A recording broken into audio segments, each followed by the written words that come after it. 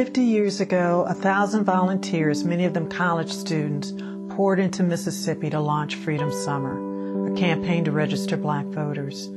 Today, voter registration seems like a pretty simple proposition, but in Mississippi in 1964, African Americans seeking to register to vote did so at the risk of their jobs, their homes, and their lives.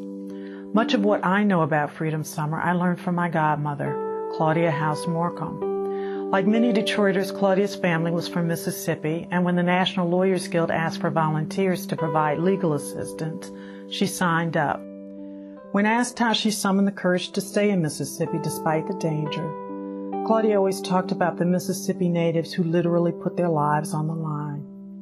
Women like Fannie Lou Hamer, who went to jail, withstood beatings, and lost her job as a plantation timekeeper for registering to vote.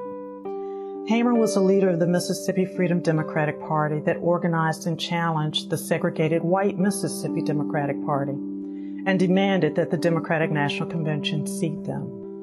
When officials offered the Mississippi Freedom Democratic Party only 2 seats, she told them, "We didn't come all this way for no 2 seats. All of us want a seat." While Hamer didn't prevail that year, in 1965, the Voting Rights Act passed, making it possible for the federal government to protect the rights of black voters. Freedom Summer needs to be more than just an anniversary celebration. Voting rights are being threatened as never before. 50 years later, we need a new Freedom Summer.